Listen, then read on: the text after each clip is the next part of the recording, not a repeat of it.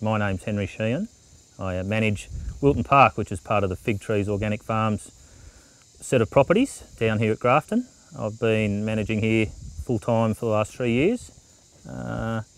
Transferred here from Inverell, where I first came across organics for the first time when I started working with Glenn. So Wilton Park, being 390 hectares, we're subdivided into approximately 90 paddocks. We have a few bigger areas that we've put away for wetland areas, sort of restoration and regeneration areas. So on average, most of the grazing paddocks are around 3 hectares in size. I run it with 2 mobs of cattle, so I have sort of 160 cows and calves in each mob. Depending on how you want to rate your DSC, it's close to sort of 3,000 DSCs. So if I put a mob of cows and calves into a paddock, my stocking rate is 1,000 DSC per hectare. It's high, but you can create such positive change with such intensity and such density in paddocks. Basically, in the coastal environment where we get terrific growth in our pastures, I'm looking to hopefully put cattle into a paddock when my grass is 25 to 30 centimetres high, and would then graze that back to a position of maybe 10 centimetres high is when I'm looking to come out. With my large animals, I have terrific distribution of dung and urine across the whole paddock rather than in certain areas, which spreads the fertiliser further for me. What the cattle aren't eating, they have impacted either by sitting on it or with their feet, so they're incorporating organic matter down onto the soil surface to continue to build our humus levels.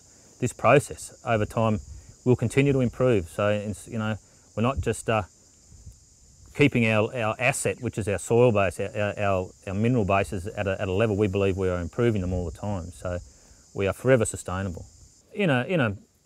In a 40-day period, I have a fair idea of where I'm hoping the cattle will be at any given time. Due to a rain event of some sort or extremely hot weather or whatever, those decisions will change along the way. And therefore, where I thought cattle might have been on a certain date may change. And that's decisions that are getting made on a daily basis due to what you see on the ground, due to what the predictions might be for the future, due to what's happened in the past. But the cattle are moved with my trusty little red steed here, and the cattle 99% of the time actually follow me from paddock A to paddock B, regardless of how far it is away from paddock A. The cattle know through the planned grazing system that we have, the cattle know that they're going to a better place. They're going to a paddock that's been rested, been recovered. The feed's going to be 10 times better there than it is where they're coming out of. So they're more than willing to get to the next paddock. One of the most enjoyable parts of this job is actually moving the livestock. It's just because there's absolutely no stress in it, and we can sort of see all the behavioural instincts come out in the animals. They get up near the bike, but they know they're not allowed to go past because they're not sure where they're going. You get them into a fresh paddock, and they all start kicking their heels up and running around. I love that sort of interaction with the animals. Animal welfare is a huge issue. Probably one of the challenges that people find when they subdivide their paddocks up is you start to take out areas of shade that were originally part of a paddock Y and watering points. So we've put a lot of emphasis into planting trees over the last 14 years. We've been planting trees sort of in rows of 3 just to try and get as much coverage as we can. I'd like to think in the future, as we were satisfied with a bit more shade, we'd plant more trees in groves, sort of a bundle of trees, sort of 10 by 10 rows of trees or something like that. They get terrific, much better biodiversity in amongst the tree runs like that. They can then create their own sort of little microclimate as well because they have a bit more protection from the wind. As far as shade and shelter, obviously for the livestock, but we've also got lots of kangaroos that come in from the residences that we want to give them protection. We plant understory type trees, so we have homes for little birds and ground dwelling animals and everything as well. So the diversification in our species is getting better all the time. As our soil fertility improves, as our pasture base and our protection we have for new softer style plants to establish themselves is improving all the time. For example, up on the hill country, 6 or 7 years ago you would never see a clover plant. Where now, with aid of the Soteria, I believe, and big mobs of cattle, Soteria being grows such amazing amount of growth of herbage mass that we can lay terrific amounts of organic matter on the ground. which then has now created a climate where clover is happy to germinate up on these hills. And every year through winter time you can just be an absolute whiteout with white clover, and that's a transition that's taken place in 5 years of careful management. There's all, and I think also you have powerful decisions in bringing goodness from the flats up to the hills.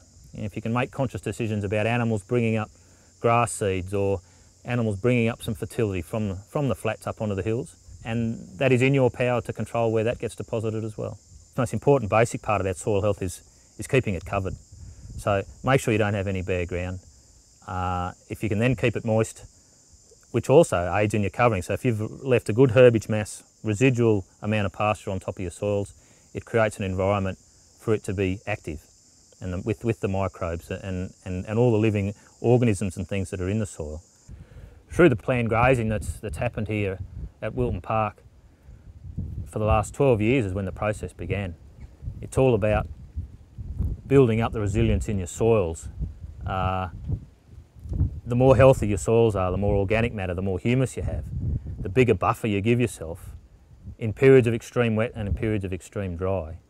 The grazing management and the residuals, the pasture heights and things that you leave behind, if you can control the soil temperature by up to 5 or 6 degrees, it just gives you growth periods so much longer, coming into winter and out the other side. So the whole thing, the looking after the soils and the microbes and the microclimates involved there has given us now resilience where through a very dry time we still have pasture growing. I still have 50 or 60 days with feed in front of me for 300 cows with very little rainfall. So it's a decision-making process that is in my mind, that where am I going to be in 30 days' time if I don't have any rain? But I'm not yet nervous about it. I'm not going to run out of feed in the next 60 days regardless of a rainfall event or not. And I believe we can take the pastures down below what we would consider optimum for a short period of time if necessary, if it continues to stay dry, because we have been able to build up some resilience in the soil over the past 12 years of management. The cattle are my tool to what I'm doing, as in what we're trying to do to the environment and what we're trying to do to the landscape that's under our control. So, put it a simpler way, possibly the beef that we sell is possibly a byproduct of what we're managing. We're trying to manage the soil, we're trying to manage the pastures, and lo and behold, we're doing it with animals, and that is our saleable product out the other end. But my decision making isn't how many kilos a day can I put on an animal. My decision making process is what process do I need to go through to make sure my pastures remain sustainable for the next time I come round, be it in 40 days or be it in 60 days. In 10 years' time, where's it going to be? So that's the thought process that's coming into the management of Wilton Park.